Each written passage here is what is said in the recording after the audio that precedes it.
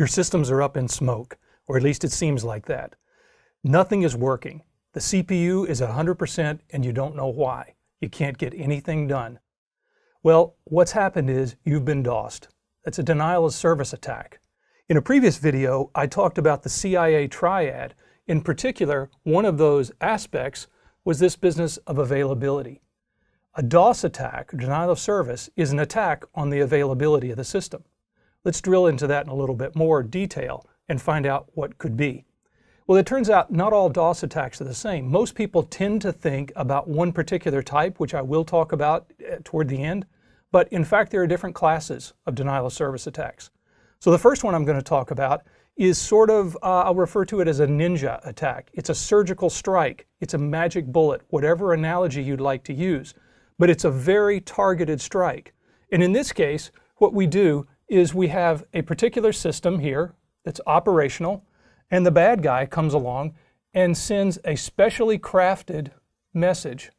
So he's taken advantage of some rule that he's going to violate in the protocol, or he's using a buffer overflow, which is he's allocating, he's sending more information than was expected in the particular buffer where it was going to be received. In some way, this packet has been specially configured and specially manufactured so that when it is sent to the target system goes up in smoke. It's one strike and the system is down. That's a type of denial of service that not a lot of people think about.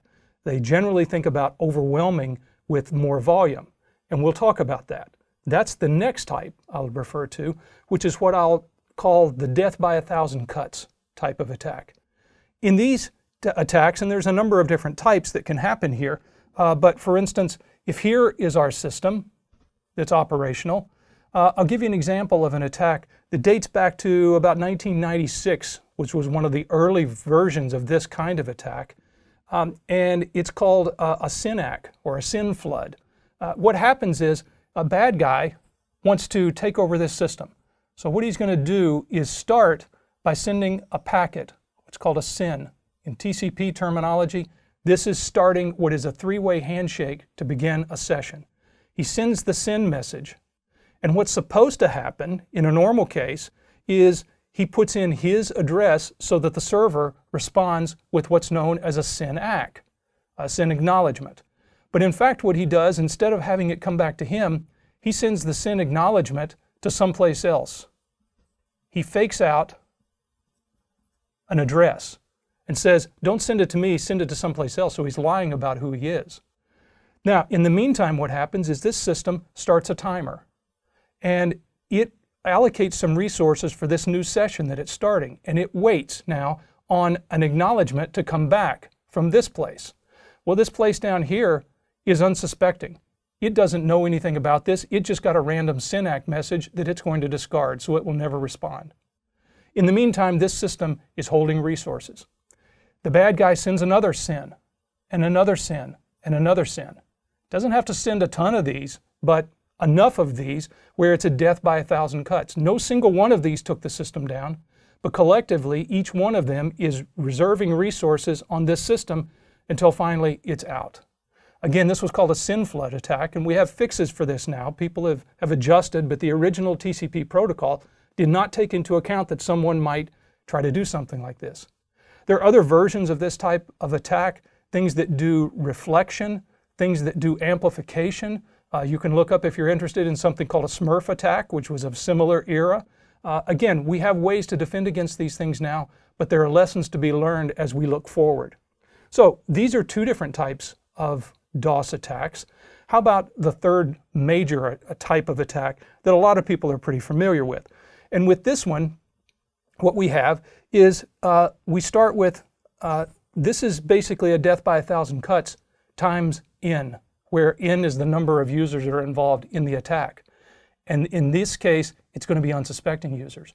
So we start off with one regular user who comes along and they would access a system and everything's fine. In the meantime, a bad guy over here, though, is starting to take over systems. He has sent out some malware, or he's hacked into a bunch of systems, and he's building what is now effectively an army of unsuspecting users that he's going to later use in his attack. We call this a botnet, or they were called zombies at one point. But these are basically systems that are sitting here that the user has no awareness that they have latent code that could be exploited.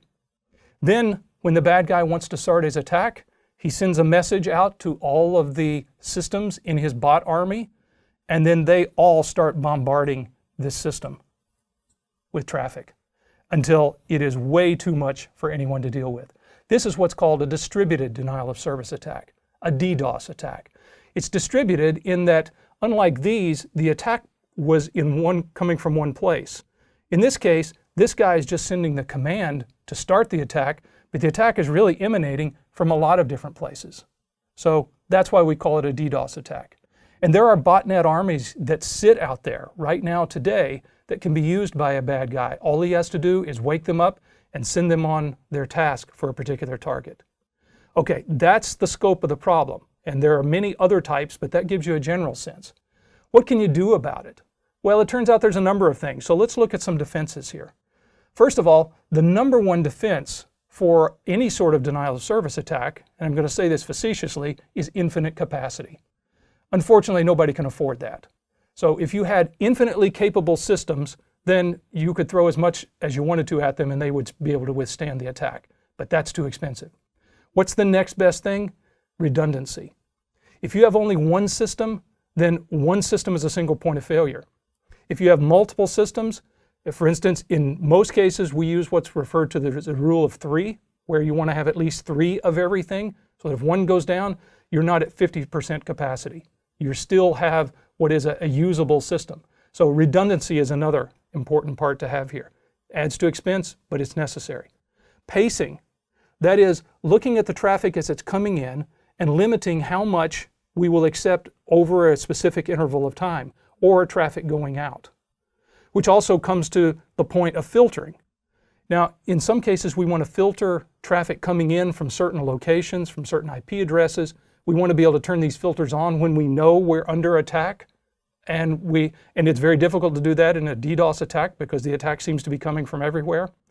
We should also, as responsible citizens, be looking at doing egress filtering, or filtering the data that's going out of our systems. For instance, if the ISP for this guy was looking and seeing that he was sending lots of SYNs that were referring to an address that's not him, they could have blocked that at the source. So the right kind of filtering as the egress helps everyone if we do that kind of thing. Other things you could do would be harden systems. That means remove unnecessary services, remove IDs that are not needed, remove capabilities that are not going to be used. Every one of those is something that a bad guy could ultimately exploit later. So we don't want to have anything that's not absolutely necessary on the system. We also want to change default passwords and user IDs, if at all possible. Patching is another. Making sure that all the systems have the latest software on them. It's software fixes that took care of a lot of these earlier DOS attack scenarios. So the vendors will continue to find ways to fix their products, and we need to keep our capabilities up to the level of where those fixes are. Monitoring, being able to look over the whole system and understand when this is happening and when it's not. Understand, is our system really under a load because we're being ultra successful right now? Maybe we just put some new product on sale and everybody's there. Or is it because a bad guy has decided to try to take the system down? We need to be able to understand the difference between the two. So monitoring, and the technologies I've talked about in other videos, the SIM, Security Information Event Management, XDR, Extended Detection and Response, give us that kind of monitoring capability. And then finally, it's incident response, or also called SOAR, Security Orchestration, Automation and Response. It's the ability to, once we realize we have a problem, what are we going to do? We need dynamic playbooks that guide what our responses should be so that we can respond quickly. The organizations that don't have that in place are the ones that suffer the most from denial of service attacks. Don't be one of those victims.